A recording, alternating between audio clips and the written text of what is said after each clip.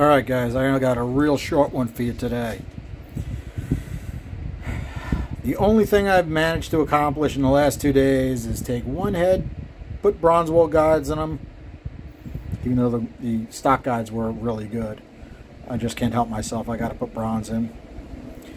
And I did quite an aggressive 50-degree seat.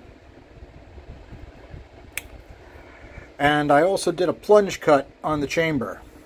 Okay, you can see where the old head gasket was. I'm inside where the old head gasket. Actually, it comes out almost exactly to the edge of the chamber where it should be.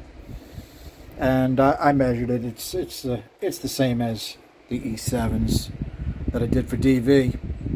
I actually gave him a call tonight, and I told him what my plan was, and he, in his own way, of course, he's like, I don't think that's the right approach, Charlie. I'm like, well, I'll find out.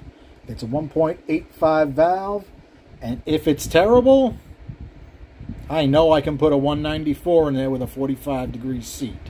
So, we will take a look. Another thing I did was, I think I'm going to flow one just like this, right? Completely bone stock port with a nasty valve job and a chamber cut. And I did one without a chamber cut. We're going to see how much flow the difference is. That big, I mean, you can see I pull out, come on, focus on me, there we go. I take a nice chunk of metal out of that, right? Take a look and compare it to this one. There's a big difference in the amount of chamber. Now, DV said on his Vortex video, don't take anything out of this corner.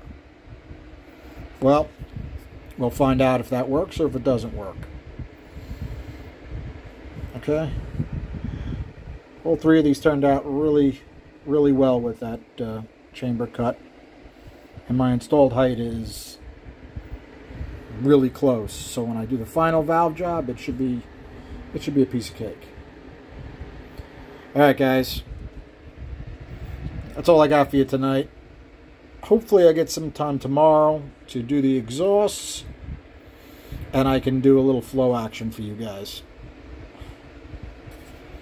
Thanks a lot. Good night.